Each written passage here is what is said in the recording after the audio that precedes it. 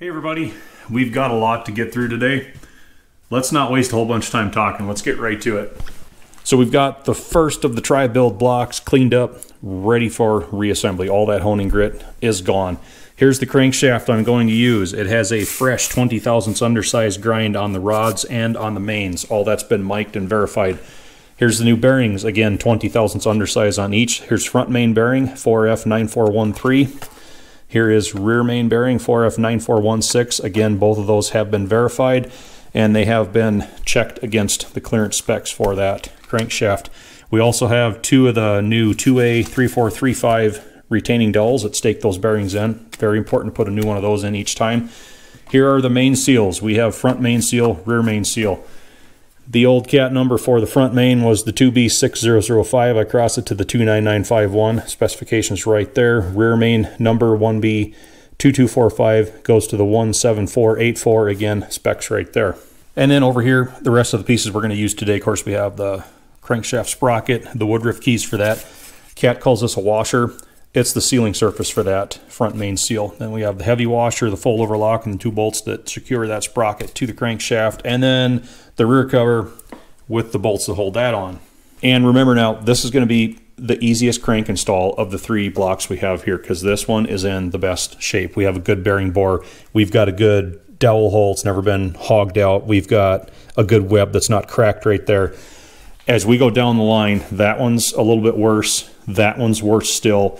So if you want like the right, correct, and proper book spec, the way it was back in the day install procedure, this is going to be the one. I'll start with the rear main bearing because it's the most straightforward. I've got to press it into the cover, and the only critical part is to make sure the oil holes in the bearing line up with those oil holes in the cover. I want to show you real quick as I'm pressing this in. One thing I like to do is use a square and a Sharpie marker to put a couple lines down the outside of that bearing that are centered up with all the holes. And I draw some corresponding lines on the inside and just give myself a couple little marks on the top edge. So you just line everything up, and usually everything drifts together just the way you want it.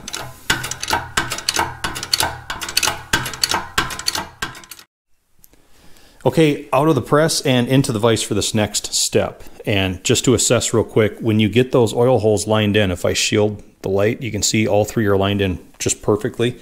The bearing usually ends up flushing out with the back of that flange anyhow. So the next step now is to drill the hole in the bearing that's going to accept that retaining dowel. And it's very important to follow this step to the letter. We'll go straight to the manual. It says using the hole in the block or flange as a guide, drill through the bearing with a 15/64 drill. Then finish ream the dowel hole to 0.249 to 250. In other words, straight 1/4 inch, true 1/4 inch, or maybe slightly under. If you go straight to a 1/4 inch drill bit, that's going to leave you with too large of a hole. That dowel is not going to be a tight enough fit. It will work out. So I've got the 15/64 loaded in the old 3/8 drill because this is the only one with a chuck that's small enough to allow me to drill down and clear the upper part of that that cover flange there. So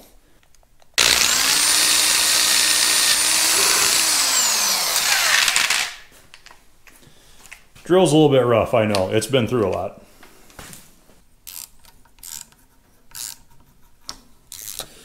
All right, that'll be good. Final step now, drive in the dowel, and I'm using some sleeve retaining Loctite on it just to give it a little bit more help.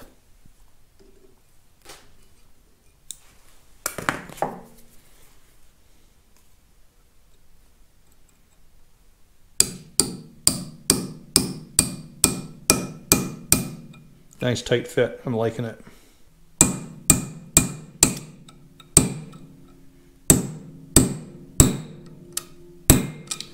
There, it's all the way in. That's a good fit, really happy with that.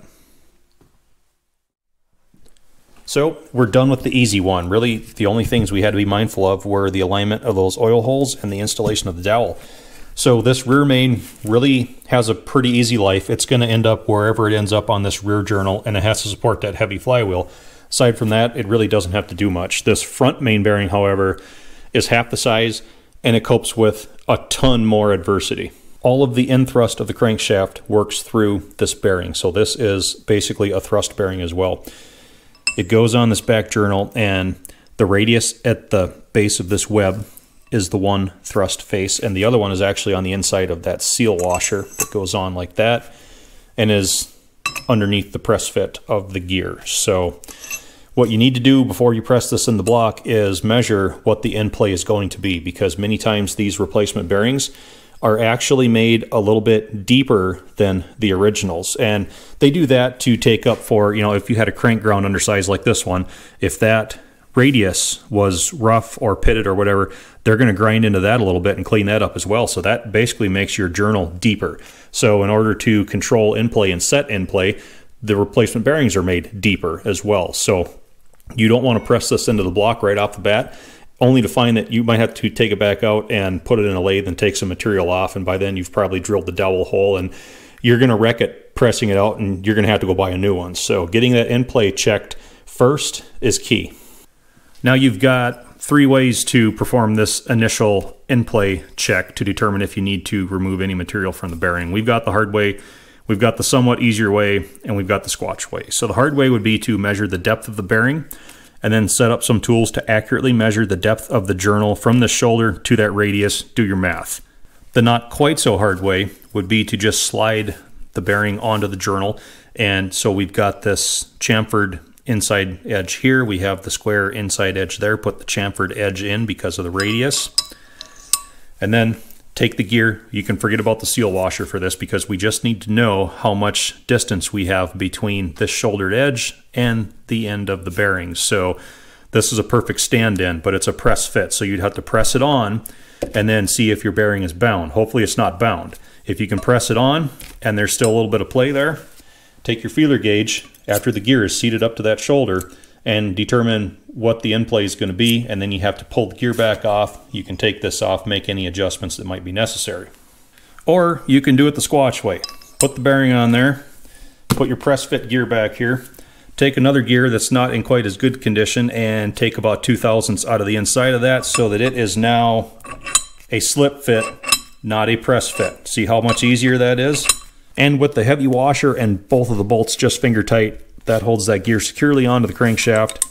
We have our play, we can do the measurement with the feeler gauge, and we have 13/1000 of an inch end play. We'll reference that to the manual. Starting engine crankshaft end clearance, 10 to 15 thousandths. Maximum permissible end clearance, 25. That's quite generous, but we're at 13. I'd like it to be 10, but there's not a lot we can do about it at this point, even with our deeper bearing. Well, the good news is we don't have to do any machining. I was kind of hoping we'd have to take a few thousandths off. I could at least demonstrate it, but that's not in the cards at this point. And yeah, the guy that did the grinding on the crank also told me that he did have to refresh that radius right there. It was a bit rough, so that made our journal a bit deeper. We're still running in spec, so yeah, we go with it. And I know somebody's going to ask, do I feel bad about sacrificing a gear? No, I don't, because I've got a lot more of these gears than I have good crankshafts for them to go on. So this is a tool now. It's going to go in the box with the rest of the Special Cat tools, and it's very handy. It serves a very good purpose now.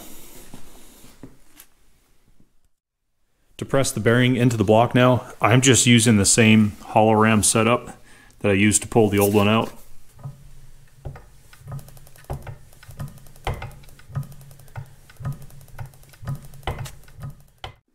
Now, when I press these front main bearings in, I like to center the bearing in the bore so that a little bit of it is sticking out on each side. So we have a little bit standing out proud there, and same for the inside too. It's kind of dark in there, but with the light I think you can see it's about as much sticking out on the inside as the outside.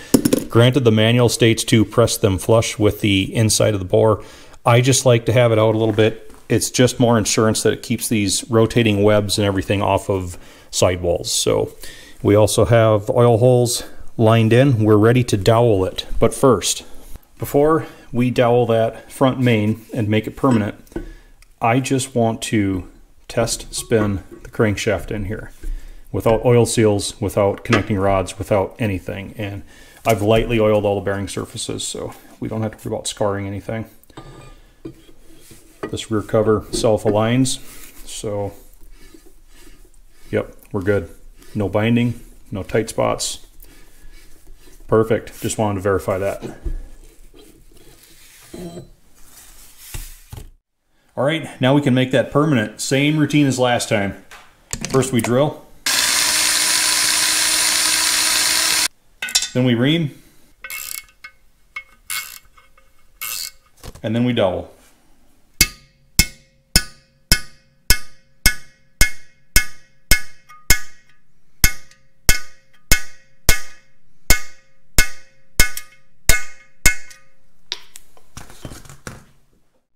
Moving on, I put both of the main seals in and we're all assembly lubed up, so we can set the crankshaft home for good.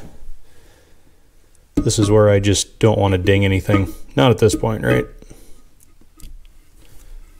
All right. Sealing washer goes on now.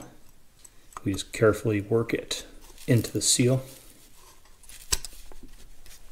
The gear goes on next, so I've stuck both of the woodruff keys in with some grease. So we need to align that C that's stamped on the crankshaft with this C that's stamped on the gear. Very important to get those lined up. And the way I prefer to press the gear on is with the heavy washer that holds it on anyhow, and 2 longer fine thread 3/8 bolts with some pusher nuts.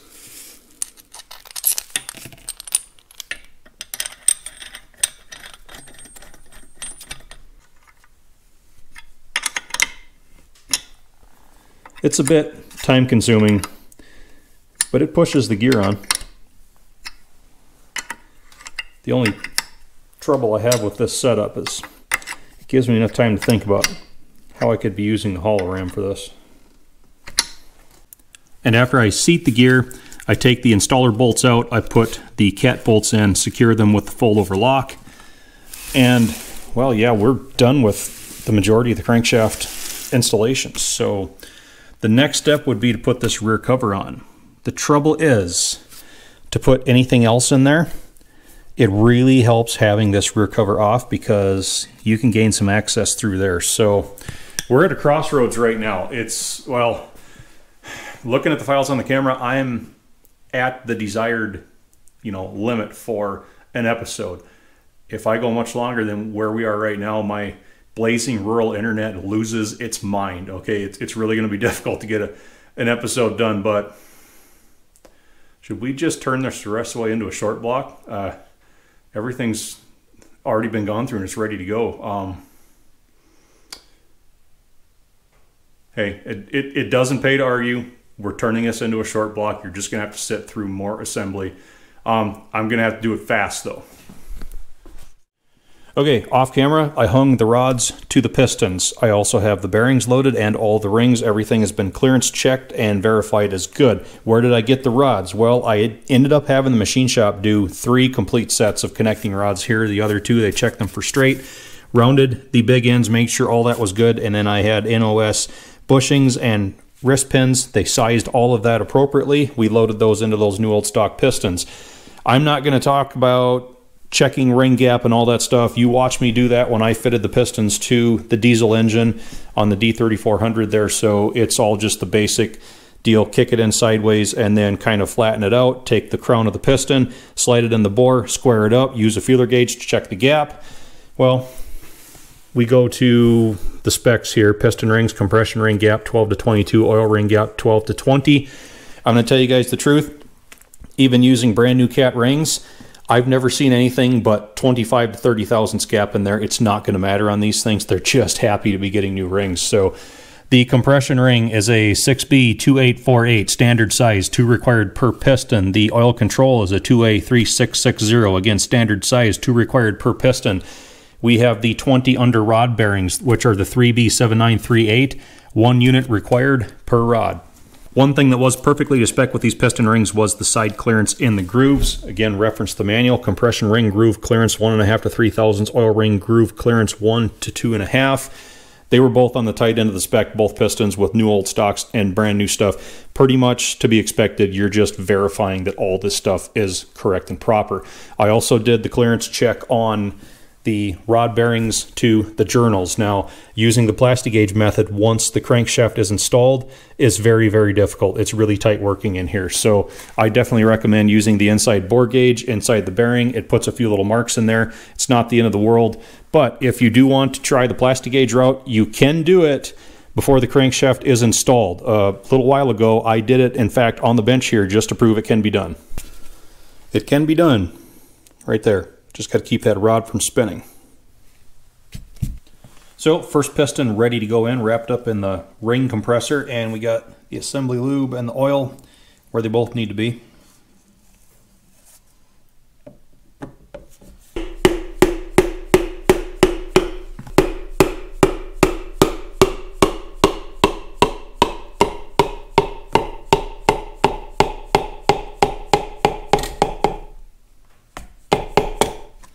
There we go.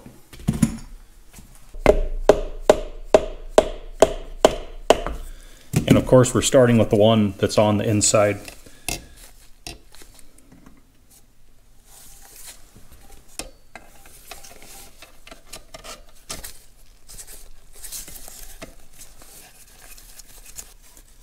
Starting this bottom castle nut, you can see why it's handy to have this cover area open. And now we torque to 14 foot-pounds. There we go. And of course, small torque wrenches are also your friend working in here.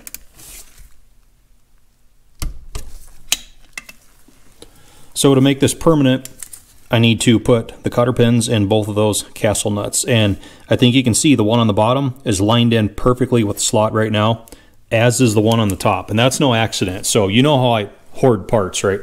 I've got plenty of these castle nuts for the connecting rods. I don't throw any of this stuff away because I'll actually go and pre-torque these caps with the rod in the vise just to see how those slots are going to line in, because it's so much easier getting all that stuff pre-fit before it's in this tiny little crankcase. You know, if something doesn't completely line in like perfectly, like the cotter pin hole is behind one of the flats, you know, I'll just swap that out, grab another one, torque it down, and eventually you'll find one that's going to line in, if not perfectly, really, really close. So that 14 foot-pounds torque spec, the manual says it is permissible to advance it one additional slot in the castle nut in order to line in that cotter pin. I prefer just to try and keep them as close to the 14 foot-pounds as possible.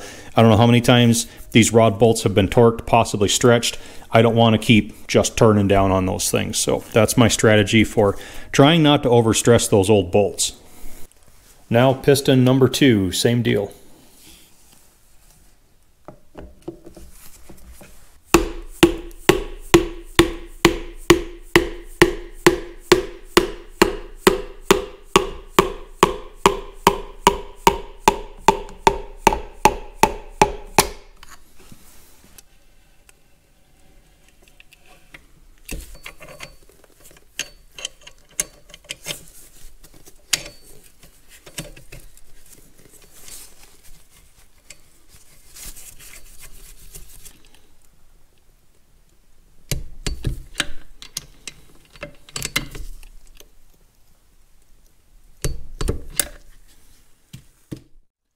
Moving on, everything in the crankcase is finalized. We've got the rods torqued, cotter pins are all in. I can finally install this rear cover. I do have some sealer backing it up, and that's my homemade gasket. You all know by now I make all my paper gaskets, but one thing I want to note, I do like a 50 to 60 thousandths thick gasket in this area. If you put a thinner gasket than that in there, this face can drift awfully close to that crank web. It can reduce your end play or bind the crank. Is that an Easter egg? I prefer not to say.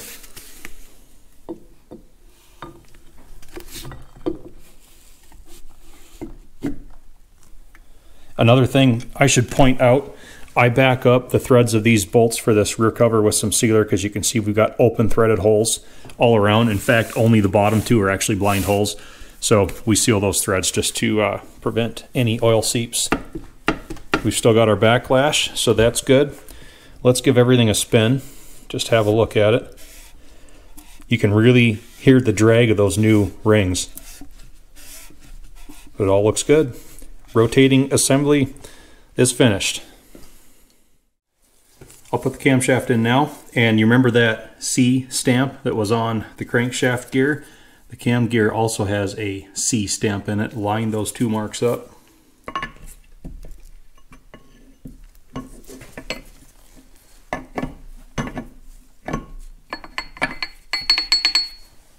And to round out the short block, tappets and valves.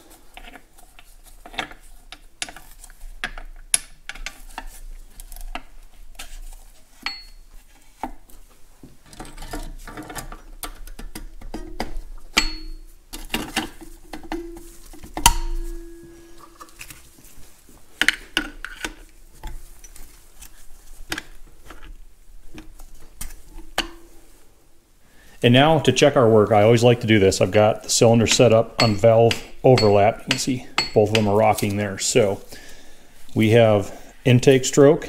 So the intake valve is open, the piston is drawing in air. Now we're compressing it, and then boom, here's power stroke. We just ignited it, and now exhaust valve is opening as the piston's coming back up. We're pushing the exhaust out, and we start the process over. Intake, compression, power, and exhaust. Perfect. Wrapping it up because we're in overtime now. The first short block of the tri-build is complete. The only downside, this was the easy one. We've been coasting on autopilot to this point. This one's next, and with it comes this problem right here. All right, a new bearing's not going to stay tight in there. We can't use a dowel to retain it anymore, and I've got 4 other blocks here that are just as bad. So what I wanted to do initially, well, there's one part of me that just says, throw that thing in the milling machine, true out that bar, custom turn a new bearing, and you're on to the next one. Let's keep the feed going. Another part of me says, that's such a common failure. The most efficient way to do it in the long run, looking at the bigger picture, is to devise some sort of a line boring apparatus that I can just switch from block to block to block as I find them and repair them. And I've already got a solution already made. I think you know where I'm going with this. So it's going to mean that the next episode here might be a long time coming, because I have quite a trial and error thought process and design and build and everything that I'm going to have to do to see if I can make something work. Then again, we can always use some of that as content too. So I'm going to start rolling ahead on that next part of the job. And well, I got to let y'all go. My internet's already yelling at me. Hope to see you back again, everybody.